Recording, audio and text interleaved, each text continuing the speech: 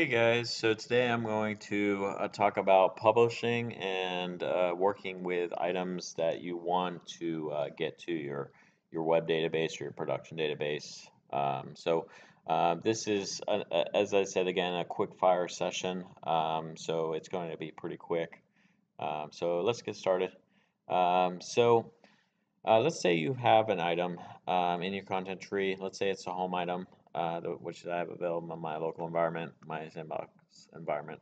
Let's say you'd like to get this, uh, deployed to your production environment. There's one quick and easy way, and that's, here's on the Publish tab. You will have this kind of big Publish button. It has a drop down.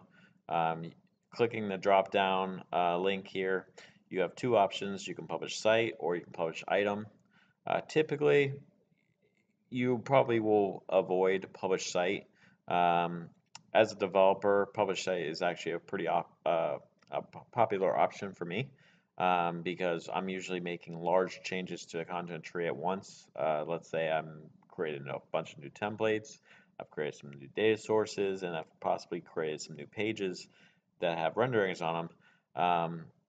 I'm gonna make I want to use publish site because I want to make sure that I've published all the templates, I've published all the renderings, and all these other things that I've now configured for this page that I'm going to publish. Um, Publish item, on the other hand, if we go ahead and click this, it gives you a lot of different options. You can smart publish it or republish it. Also, if you're in an older version, there's interval publishing. Um, but a smart publish will basically go through and determine what needs to be published, what doesn't need to be published. In a lot of cases, a lot of things do not need to be published. So you can click smart publish. I found with older versions of Sitecore, this seemed inconsistent, didn't seem to always work as well. But since about 8.0 of Sitecore, this seems to work flawlessly out of the box. So um, it's pretty much the only option I ever use with newer versions, like I said. But there's another option here, which is republish. This will basically republish every item. It'll take it from your master database into your web or your production, depending on the publishing targets that you select, which I'll get to in a second. But second is this area where you can select if you want to publish the sub items, which basically says anything underneath this home item would get published if you click publish sub items. Publish related items is going to take anything that this relates to, such as a template or renderings, etc. It would publish those items or data sources in some instances as well. I've found that sometimes that doesn't seem to always work, especially with templates. Sometimes it will miss a template that it should publish. So um, that's less common for if you're a content editor. You're not going to be making template changes more than likely.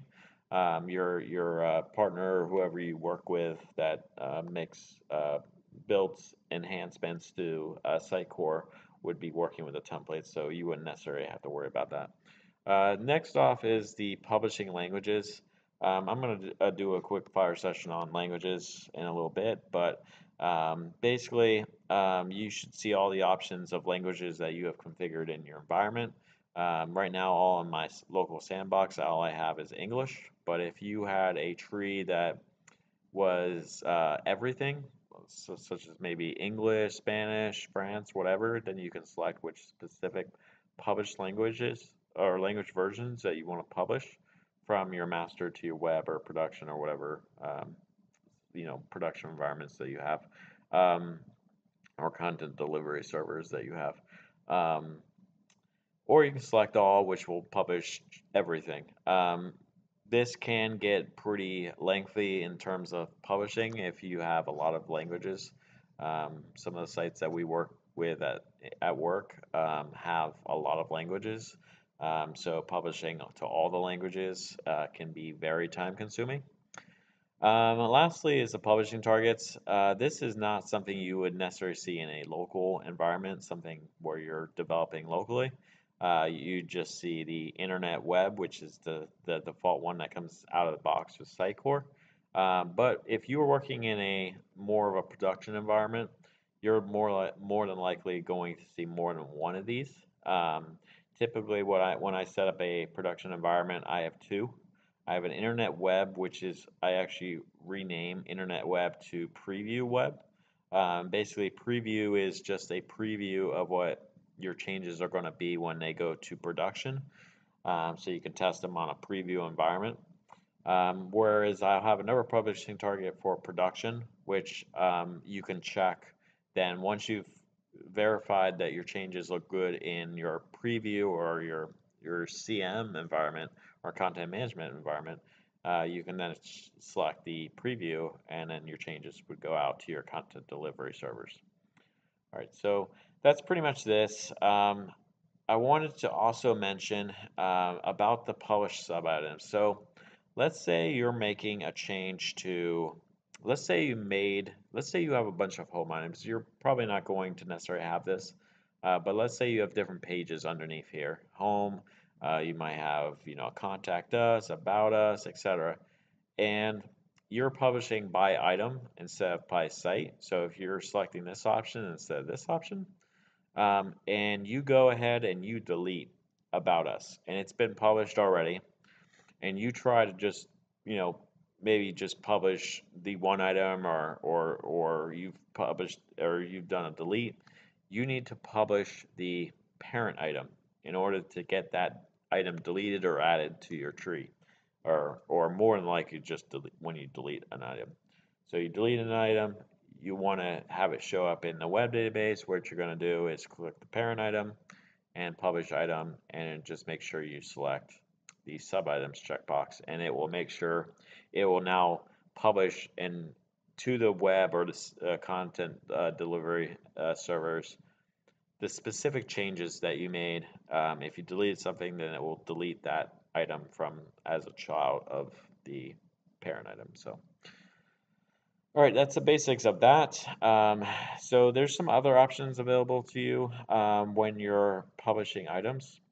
Um, Most can be controlled from up here. There's a few other options that you can make changes to inside this area. So by default, you're not going to see some of these fields. I have them turned on because this is my test environment, but I'm going to unselect standard fields. But commonly, if you're working with this environment with Sitecore for the first time, you're going to have standard fields turned off, and you'll only see these fields. And these fields are all the fields that a developer or you have defined in your templates that are inherited by this item.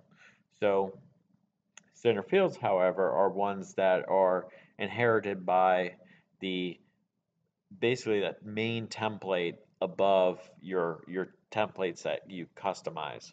So if you create a home template, it inherits up at the highest level to a template that inherits all these kind of standard fields that have all these different values related to a lot of different things that you might see in the tab interface, but they control a lot more of Sitecore than just just these basic fields. So I've turned it on.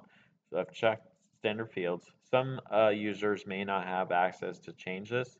I will point out, if you're a basic user with a basic roles and permissions, you might not necessarily be able to select that. Um, so what I'm going to do is I'm going to go down to the publishing area. You'll see there's a lot of options here, but a lot of these sections are collapsed, but you'll see one called publishing. I'll go ahead and select that. But you'll see that what I'll show you in a second with the more GUI interface is, there's some fields here that allows you to select publishing parameters for it. So if you select now, this content will be published when you do a publish item. So if you do a publish item and you've selected this to be, right now or even in the past, it will publish that item to your content delivery servers. Now, if you select a date in the future, this item actually will not be published until that date is hit. Also important to note about that as well. If you don't have a service that automatically publishes items, you can actually enable a scheduled task that's in the Sitecore config, um, or web config if it's a older version of Sitecore, that enables this ability to trigger a publish automatically without a user intervention every 4 hours or whatever interval that makes sense for you. So if you're clicking a date in the future, for example, let's say you want this to be published uh, 3 a.m. on a Monday. Um, if you don't have that service turned on to automatically publish, then you're going to have to then also remember to come on and publish this item at 3 a.m. Um, so that's pretty important to mention. But you know, it's I see it in a lot of instances that people enable that. So something to keep in mind. The second thing is the unpublished, which is maybe a little confusing, but it's actually a really useful tool. Let's say one day your boss comes out to you and says, "We don't want you to show on our careers page. I don't want you to show this job posting."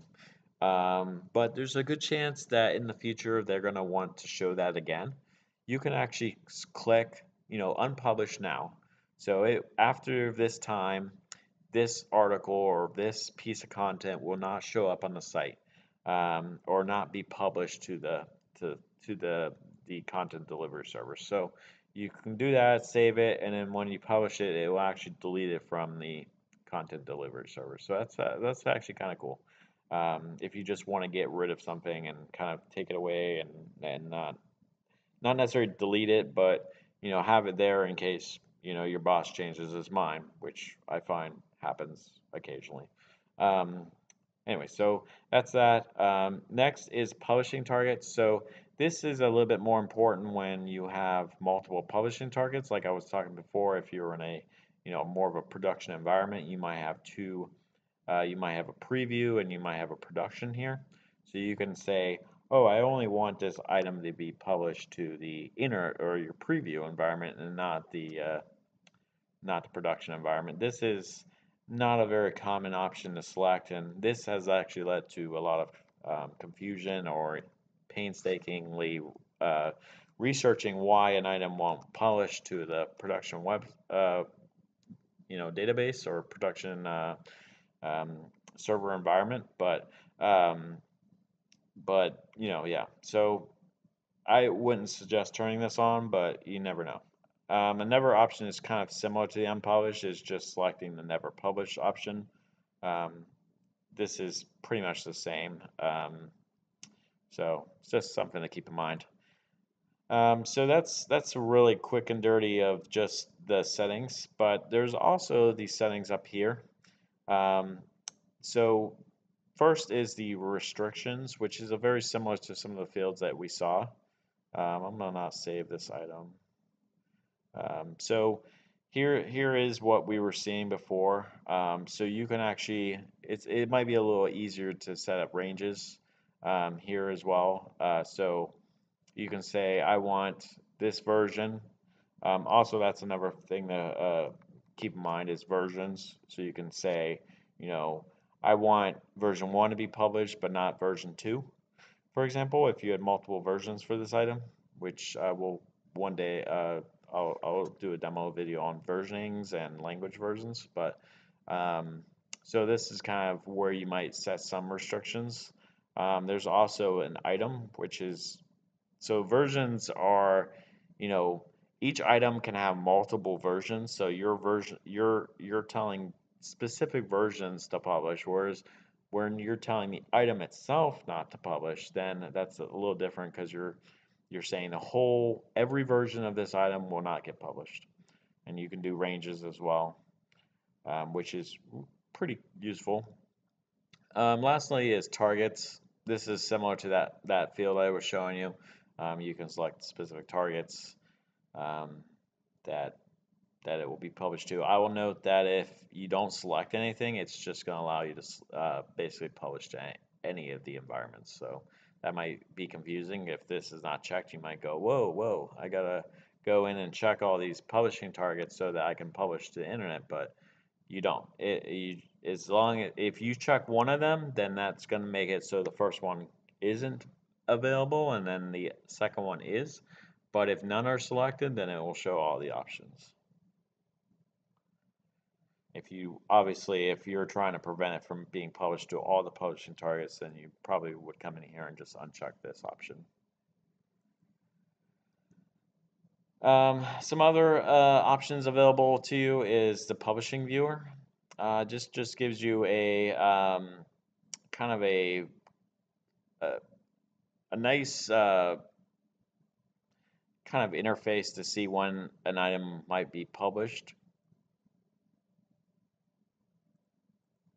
So you can select the start and end dates.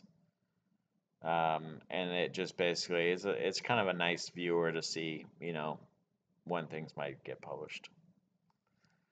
Some other things that, you know, are useful to just when you're working with a specific item, you might want to preview the item. This will actually open up another window, which my pop-up blocker is blocking. There is also a, let's see, where is it at? Presentation. There is a preview here as well. This actually just opens up in this window, which you'll see that there's not much going on here. And I think that's pretty much it. So if you have any questions about publishing, it's pretty straightforward. There is a lot that goes around the publishing target, such as workflow, which I will also be showing you here soon. So it's just something to keep in mind. You know, if you're working with content, if you're publishing items, then these are different kind of tools that you have available to you for publishing that content. All right. So if you have any questions, feel free to leave me a comment or reach out to me via my blog or one of the other you know, communication methods. All right. That's it. Bye bye.